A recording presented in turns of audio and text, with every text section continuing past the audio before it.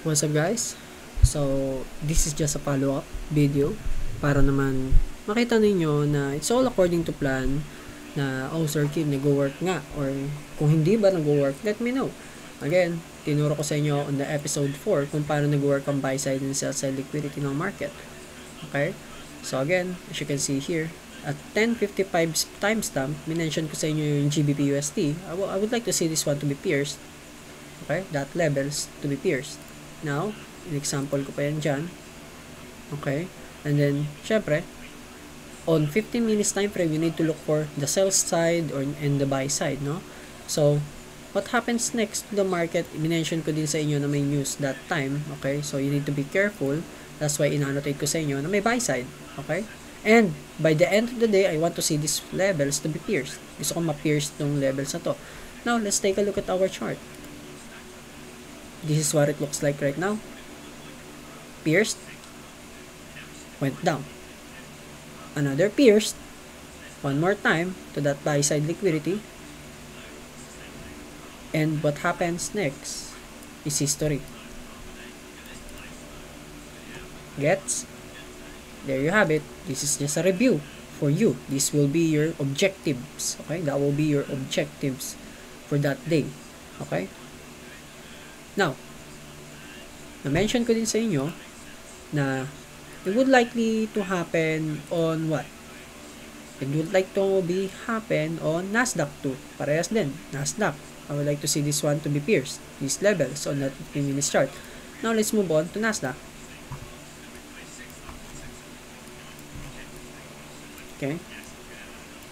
Let's take a look at that Nasdaq on that 15 minutes chart. This one. This low.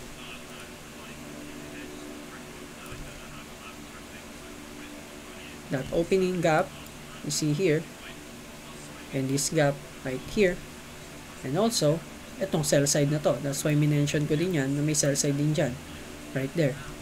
Okay, so in that case, ito siya, lumalabas na ito siya, that sell side. Okay, that sell side, and then of course that new sell side right here. Okay, meron ako ditong another sell stops or sell side na it might be a hint na possible puntahan niya this coming Friday or this week. Now, since the movement of the price itself take all the liquidities, nakuha natin yung mga liquidities na yan. Now, ano yung tsura niyan ngayon? So, this is what it looks like right now. So, tingin nyo saan pupunta to? Again, hindi pa siya nangyayari. I might be wrong. Again, I'm willing to be wrong. I accept to be wrong. Okay lang sa akin magkamali. But again, you need to watch that zone. Okay? So, I'm aiming for these sell stops to be hit, to be pierced. Worst come to worst, ito na yon.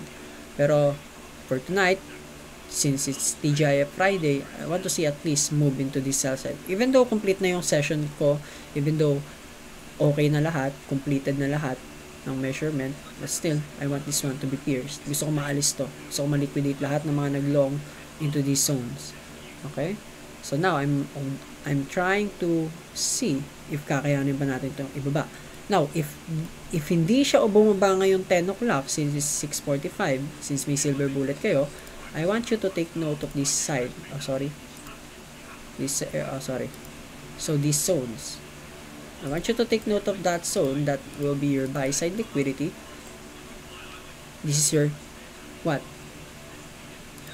Fair value gap in a form of CB.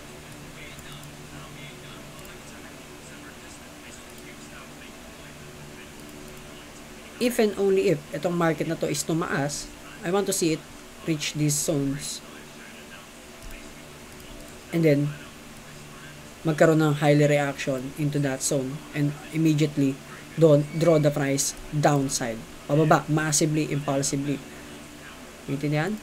So, gusto ko bumaba siya dyan ng mabilis into that zone. Intindihan? So, now, as of now, ni-reach ba natin tong sell side? That's an equal low. So, that will be another low-hanging fruit for you to see as an objective. Okay? So, again, that will be for tonight. Let's see kung ano mangyayari sa market. Thank you so much. Appreciate your time. Peace out.